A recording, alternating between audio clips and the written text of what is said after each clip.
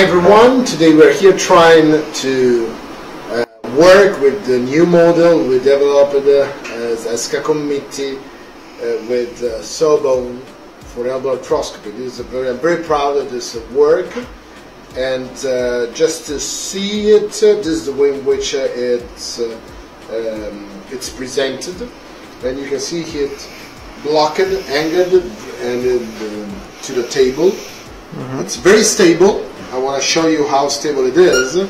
Just to rotate, there is this system to block it, so this is very firm to the mechanism. This is a little table, or this is a little OR table.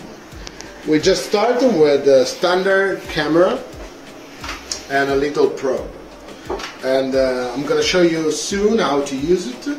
So this is our starting position. We start from the posterior camera of the elbow. Generally, the elbow is considered to have a posterior camera, posterolateral compartment, and an anterior camera compartment.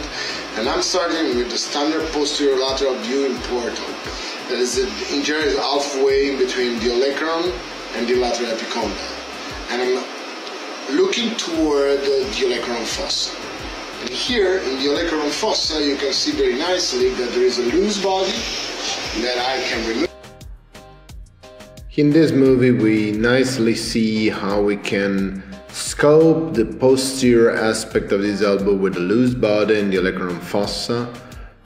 We have the camera in the posterolateral portal, the blunt trocar in the posterior portal, and we are coming down from the posterior side to the posterolateral side, where we nicely can rotate the camera and see down there the radial head that is very nicely represented down.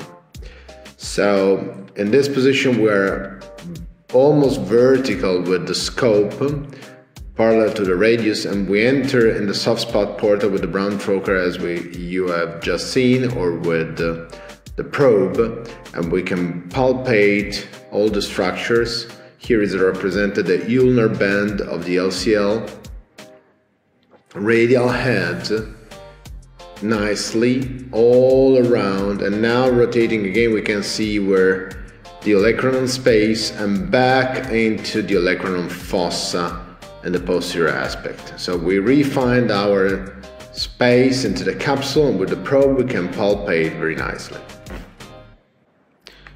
Hi everyone, here we are again. Our camera is on the anteromedial portal. We have a retractor in the proximal anterolateral portal, and we are entering from the direct anterolateral portal with the probe.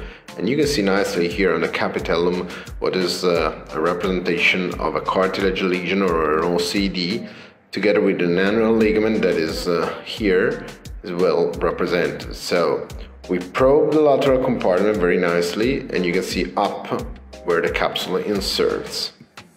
With this brand new elbow sawbone model, you can try really to practice on how to remove heteroformation inside of the elbow. So we are looking from anterolateral and enter with the probe from the anteromedial direct portal, and here you have something that can sound like a synovial formation in the coronoid fossa, and you can debride or you can remove it with this ladle instrument up to the moment you can really retrieve it outside.